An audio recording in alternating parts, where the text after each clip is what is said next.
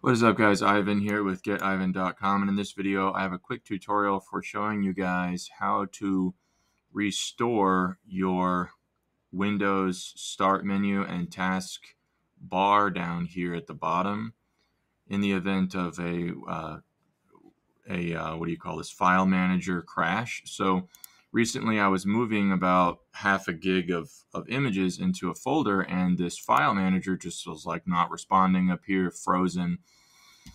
And so I came up into my task manager, which we can get to by CTRL ALT DELETE. I have it shortcutted here. And I found the process for Windows Explorer, which should be down here. It might be under File Explorer. I have it alphabetized right now. Usually I have it under sorted by RAM. And so when it's not responding and freezing, it'll oftentimes take up a lot of RAM. But if I crash it here, let me show you.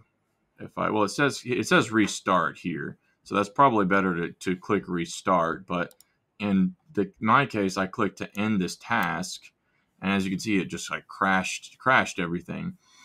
And it was a real pain, trying to figure out how to get that back, because you can't do a whole lot without your taskbar, right? But you can still hit CTRL ALT DELETE, open Task Manager, and if you go to File, you can click Run New Task, and you can type in explorer.exe and then check this box to create this task with administrative privileges.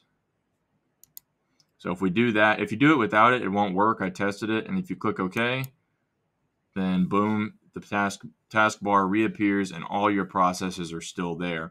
When you crash the Windows Explorer, which sometimes, pardon me, I've had to do in order to stop because you have to use the file manager, obviously.